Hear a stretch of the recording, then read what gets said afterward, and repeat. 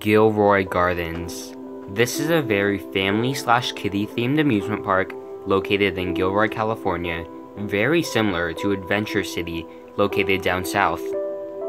I've got the chance to visit this park 2 to 3 times when I was a kid, and they only have 2 credits. So the question is, will Gilroy Gardens ever get a new coaster?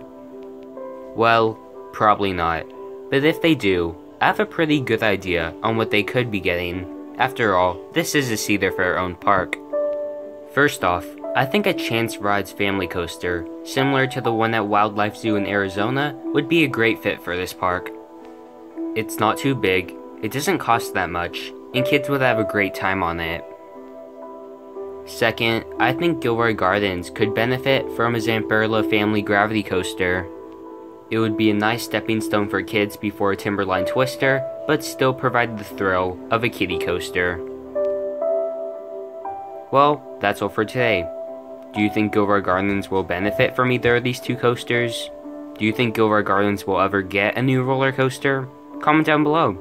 Thank you all so much for watching, and I'll see you on the next ride.